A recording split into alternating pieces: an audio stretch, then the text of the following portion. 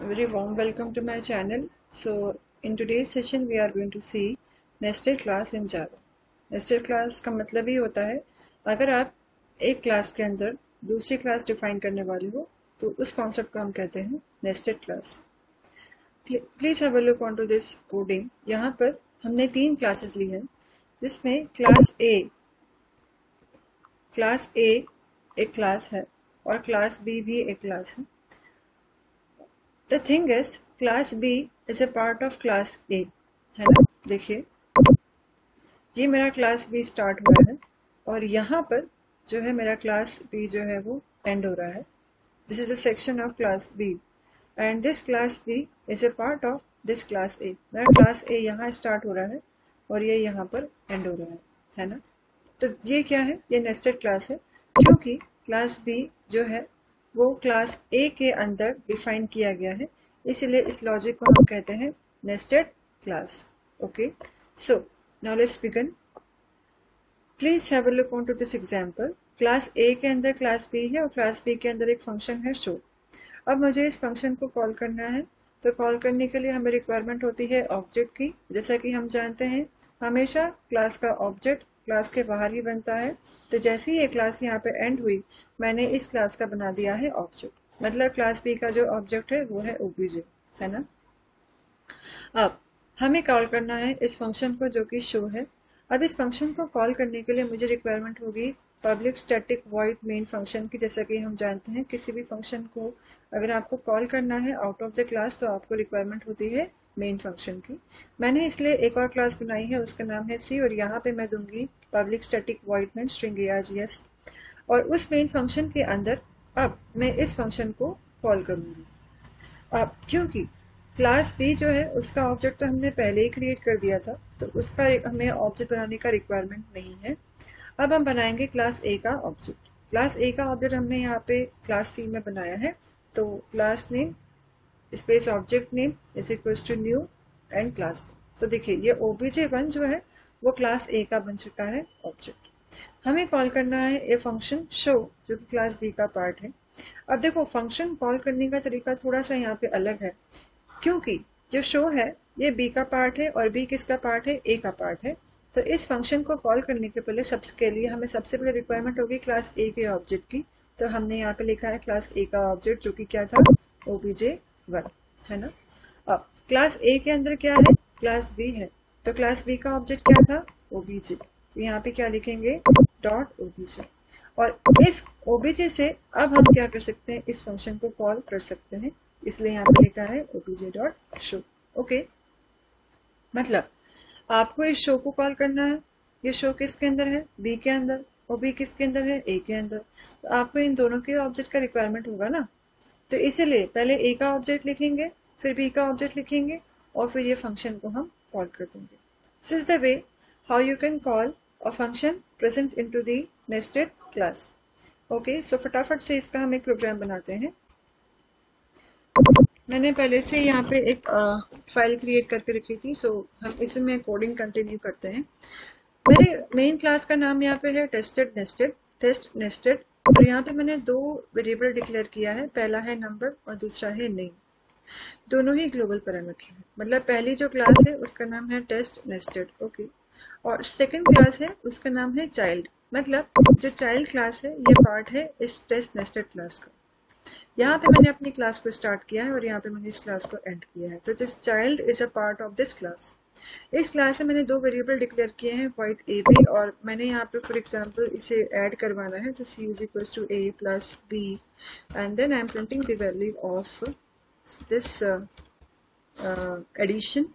So system.out.println and then I'll print the value. For that here I am writing for example the result for the second class is, and then here I am printing plus c add with semicolon.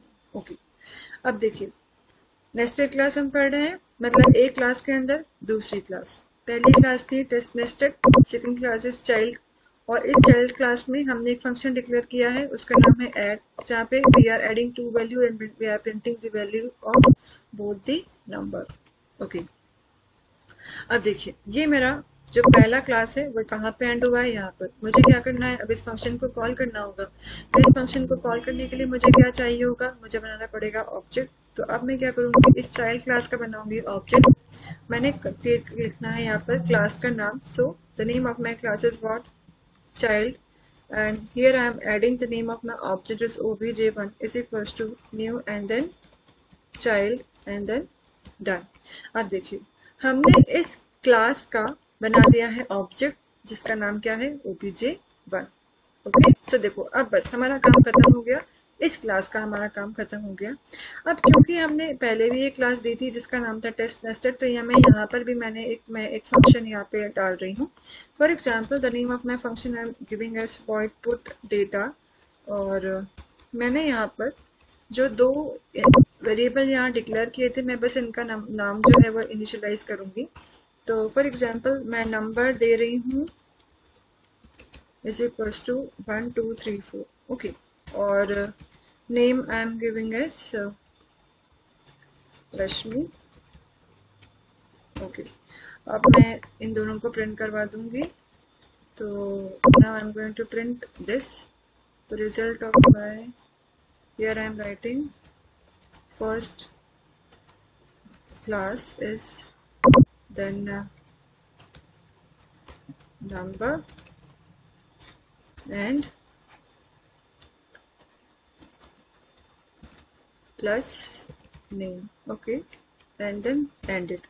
देखो ये हमारा काम complete हो चुका है। पहला जो class है उसका नाम है टेस्ट नेस्टेड, दूसरा जो क्लास है उसका नाम है चाइल्ड। इस क्लास में एक फंक्शन है जिसका नाम है ऐड, जो कि जहाँ पे we are adding two numbers, और इस क्लास में एक फंक्शन है जिसका नाम है पुट डेटा, जहाँ पे we are simply giving the value of number and name. So we are done. अब क्या करना है, अब क्या करना है, इस दोनों क्लास के अंदर जो फंक्शन प्रेजेंट है, जैसे कि क्लास पहली क्लास में जो फंक्शन है उसका नाम है पुट डेटा, और जो दूसरी क्लास है उसके फंक्शन का नाम है ऐड।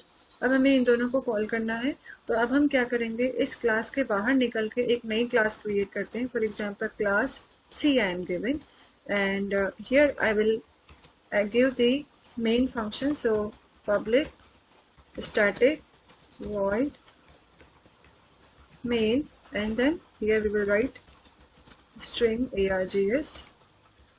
ओके, एंड देन ठीक है। तो ये देखिए यहाँ पे हमारा क्लास सी एक और है जिसमें कि मैंने मेन फंक्शन किया है। अब इस क्लास में मैं दोनों ही क्लास के फंक्शन को कॉल करूंगी। अब देखो क्लास जो ऊपर जो क्लास है उसमें दो क्लास है, ये पहली क्लास है और ये दूसरी क्लास है। दूसरी क्लास का क्योंकि हमने ऑब्जेक्ट पहले से ही क्रिएट कर दिया है तो उसकी रिक्वायरमेंट नहीं है क्रिएट करने की, तो इसलिए हम यहाँ पे सबसे पहली वाली क्लास जिसका नाम टेस्ट नेस्टेड है, हम इसका बनाएंगे object. So now we are going to create the object for this class। So here I am writing class name space object name। For example इसका मैंने object initialize किया है obj2 is equals to new and then class name। तो अब हमारे पास में दो object हैं, एक है obj2 और एक है obj1। obj1 जो है वो कौन सी क्लास का ऑब्जेक्ट है, ये चाइल्ड क्लास का ऑब्जेक्ट है, और obj2 जो है वो टेस्ट नेस्टेड जो कि हमारी सबसे पहली वाली क्लास थी वो उसका ऑब्जेक्ट है। अब टाइम है दोनों ही फंक्शन को कॉल करने का। तो हम देखेंगे टेस्ट नेस्टेड में कौन सा फंक्शन है, डेटा फंक्शन है ना, और क्लास चाइल्ड के अंदर फंक्शन है ऐड। तो अब हम क्यों इस क्लास के अंदर जो फंक्शन जो कि है पुट डेटा, अब हम इसे कॉल करने वाले हैं। तो for that now I will write object dot function name. हमें इस फंक्शन को कॉल करना है, तो हमने क्या रखा है ऑब्जेक्ट डॉट फंक्शन का नाम क्या था, पुट डेटा। ओके, तो देखो ये फंक्शन हमारा कॉल हो चुका है। मतलब देखो ये जो फंक्शन था, ये जो पुट डेटा फंक्शन था, ये किस क्लास के अंदर है, क्लास टेस्ट नेस्टेड है ना, और ये जो सेकंड क्लास है ये तो यहाँ पे स्टार्ट होगी, यहाँ पे खत्म हो चुकी है ना। तो अब हम क्या करना है, इस क्लास का ये फंक्शन कॉल करना है जिसका नाम है ऐड। तो देखो क्योंकि ऐड फंक्शन जो है वो किसका पार्ट है, चाइल्ड क्लास का पार्ट है, और चाइल्ड क्लास जो है वो किसका पार्ट है, वो टेस्ट नेस्टेड का पार्ट है। तो इस फंक्शन को कॉल करने के लिए मुझे इन दोनों ही क्लास के ऑब्जेक्ट की जरूरत पड़ेगी, क्योंकि ये जो क्लास है, ये जो फंक्शन है, ये दो क्लास में आ रहा है, पहला चाइल्ड क्लास और दूसरा टेस्ट नेस्टेड क्लास। तो इस फंक्शन को कॉल करने के लिए सबसे पहले मुझे जरूरत पड़ेगी मेन क्लास की, फिर चाइल्ड क्लास की। और मेन क्लास का ऑब्जेक्ट का नाम क्या है? Okay, so the name of your main class is obj2। तो यहाँ पे मुझे सबसे पहले क्या लिखना पड़ेगा? obj2, है ना। फिर देखेंगे चाइल्ड क्लास का ऑब्जेक्ट क्या था, वो था obj1। तो इसलिए हम यहाँ पे क्या लिखेंगे? obj1 dot. अब फंक्शन जो आपको कॉल करना है उसका नाम क्या था? ऐड। तो इसलिए हम यहाँ पे क्या लिखेंगे? ऐड, है ना। यहाँ पे now we are going to write add and then pass the actual values for both the parameters which you have defined while defining the function. So students, we are done. No errors. We have compiled the code and as you can see, no syntax errors. Okay. बहुत ही easy concept है। पहले आप पहला class दो, उसमें एक और class दे दो, है ना। जैसे ही आप सेकंड क्लास का बॉडी दे दोगे तो वहां पर उसे निकलने के बाद आप पहले ही क्लास के अंदर उसका ऑब्जेक्ट क्रिएट कर दोगे, मतलब सेकंड क्लास का आप ऑब्जेक्ट यहाँ पे क्रिएट कर दोगे। उसके बाद में पहले क्लास का फंक्शन देना आपका चॉइस है, मैंने यहाँ पे फंक्शन दिया है। अब क्योंकि हमें दोनों ही फंक्शन को कॉल करना है तो हम क्या करेंगे? सबसे पहले वाली क्लास का ऑब्जेक्ट क्रिएट करेंगे मेन फंक्शन के अंदर, और फिर उसके बाद में हम इस फंक्शन को कॉल कर देंगे। बस डिफरेंस यहाँ पे ये आता है, जब आप नेस्टेड क्लास को कॉल करोगे तो क्योंकि nested class is a part of your parent class also, so you are going to use the object for both of the classes, है ना। क्योंकि देखो ये जो क्लास है ये इसका पार्ट है, तो इसका ऑब्जेक्ट फिर आपके नेस्टेड क्लास का ऑब्जेक्ट डॉट फंक्शन में। So that's how we are going to call the function present into my nested class. So now we are going to run this code. अब देखो run करने का तरीका थोड़ा सा अलग है। आपको आपके फाइल पे राइट क्लिक करना पड़ेगा और राइट क्लिक करने के बाद में you will get the option of test nested. मतलब देखो टेस्ट नेस्टेड क्या था, आप कंपेयर करो। टेस्ट नेस्टेड क्या था? आपकी मेन क्लास थी, है ना। टेस्ट नेस्टेड क्या थी? आपकी मेन क्लास थी। तो यहाँ पे राइट क्लिक करना है और इस न्यू टेस्ट नेस्टेड पे क्लिक करेंगे। तो यहाँ पे जैसे ही हमने ओके किया तो इस क्लास का यहाँ पे क्रिएट हो गया एक इंस्टेंस वेरिएबल। मतलब इस इंस्टेंस वेरिएबल के थ्रू ही इस क्लास के अंदर जो फंक्शन है वो कॉल होगा। देखो इस क्लास के अंदर जो फंक्शन था वो कॉल होगा इसके थ्रू। ओके, अब इसी क्लास के अंदर क्योंकि एक और क्लास थी, है ना, इसी क्लास के अंदर क्योंकि there was another class and into that class there was having another function. So now it's time to create an instance of this class also. Okay, and that we will do by this instance only. तो यहाँ पे हम कहाँ पे click करेंगे? इस instance के ऊपर क्लिक करेंगे। तो यहाँ पे राइट क्लिक किया और क्लिक करेंगे इंस्पेक्ट के ऊपर। जैसे हमने इंस्पेक्ट पे क्लिक किया तो यहाँ पे हमें क्लिक करना पड़ेगा गेट पे। जैसे ही हमने गेट पे किया तो अब क्या हुआ, जो सेकंड क्लास थी उसका भी इंस्टेंस क्रिएट हो गया है। मैं दोबारा से बताती हूँ। हमारे पास में दो क्लासेस हैं, पहला है टेस्ट नेस्टेड, दूसरा है चाइल्ड।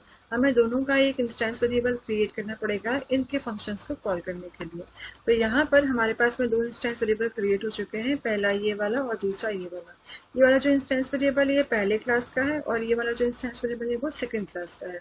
अब हम पहले वाले इंस्टेंस वेरिएबल के थ्रू उसके फंक्शन को कॉल करेंगे। तो यहाँ पे now I am going to right click it and then देखो यहाँ पे जैसे ही राइट क्लिक किया तो क्या आ गया? पुट डेटा आ गया ना, क्योंकि ये पहले क्लास का फंक्शन को कॉल करेगा। देखो पहले क्लास में क्या फंक्शन है? Put data. और सेकंड क्लास में क्या फंक्शन है? ऐड। तो देखो जब हमने राइट क्लिक किया पहले क्लास के इंस्टेंस वेरिएबल तो यहाँ पे क्या आ गया? उसका फंक्शन शो हो गया। ओके, अब देखो यहाँ पे उसका आउटपुट यहाँ पर आ रहा है, result of first classes 1 2 3 4। I am clearing the screen. मैं दोबारा से इसे रन करके बताती हूँ। मैंने जैसे ही पहले क्लास के इंस्टेंस वेरिएबल पर राइट क्लिक किया तो वाइट पुट डेटा किया, उसका आउटपुट आ जाएगा। और फिर सेकंड क्लास के इंस्टेंस वेरिएबल पे देखो ये फंक्शन आ गया है वाइट ऐड इंट इन। ओके, तो मैंने यहाँ पे फॉर एग्जांपल वैल्यू इसकी प्रोवाइड की है 3 and 2। अब आउटपुट देखते हैं। देखो आउटपुट में result of first class is 1 2 3 4 Rashmi, result for second class is 5। ये क्यों आ रहा है? क्योंकि पहले क्लास में हम प्रिंट करवा रहे थे नेम और नंबर। देखो पहले क्लास में जो फंक्शन था उसका नाम था पुट डेटा, उसमें हम नेम और नंबर को प्रिंट करवा रहे थे। नेम था रश्मि और नंबर था 1 2 3 4, इसलिए आउटपुट में क्या आ रहा है? 1 2 3 4 और रश्मि। सेकेंड क्लास में हम दो नंबर्स को ऐड करवाए थे, सी is equal to A plus B, और दोनों जो नंबर हमने दिया था वो 2 और 3 था, इसलिए उसका एडिशन यहाँ पे क्या प्रिंट हुआ है? 5। So friends, this was all about the working with the nested classes. I hope this session will be clear to you.